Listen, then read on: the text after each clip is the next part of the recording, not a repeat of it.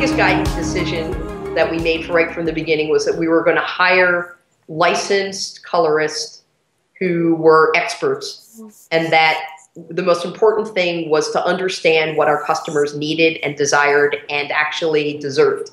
And I'd say the word deserved, right? Like, I'm a believer that when you get great customer service, you're like, oh my God, that's amazing, versus that's what I deserve. I spend money for something. That should come along with the ride, but unfortunately it doesn't usually. So what we did was we hired a group of primarily women. There are some men that are experts. We trained them thoroughly on our product.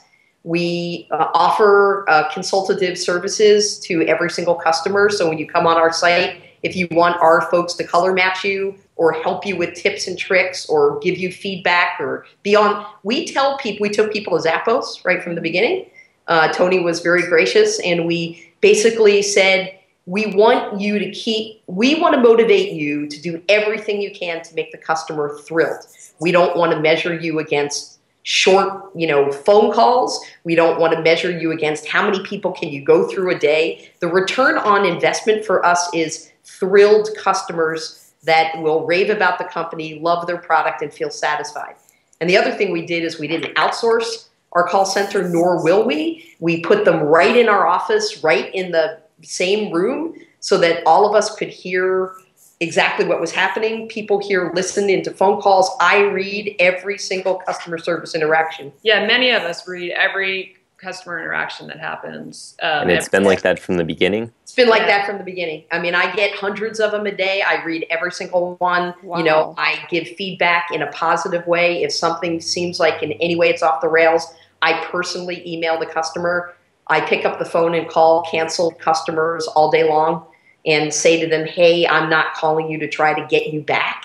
I'm calling you because anything you could tell us is a gift. And so the whole theory here is, if you have the courage to listen, they will tell you everything. If you want to be defensive, if you want to stand on your laurels that your customers, your product is awesome and it's the customer's fault, you will inevitably fall into the trap of, eating your own dog food, and, basically it's just not, it doesn't work that way. You can always improve. And so the greatest gift is, we do focus groups, every other week on Google Hangouts. We're doing one tonight, with one-time buyers, subscribers, people that bought and canceled, people that never bought. And we're just obsessed with understanding our customers. We call it voice of the customer. Our color crew, which is our call center, is empowered. They are the secret sauce of this company. And that is, we understand that. And they're oftentimes in companies, call centers are relegated to that's the lowest level job. We just don't believe that. We believe that they're the reason this company is going to succeed.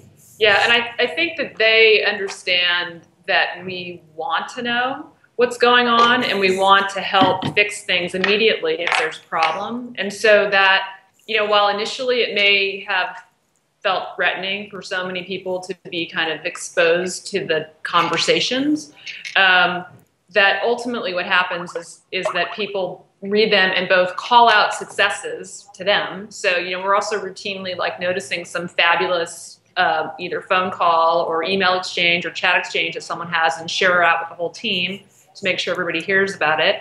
And then if we notice some kind of issue that they may be afraid to raise for whatever reason, they don't have to be afraid to raise it because we raise it.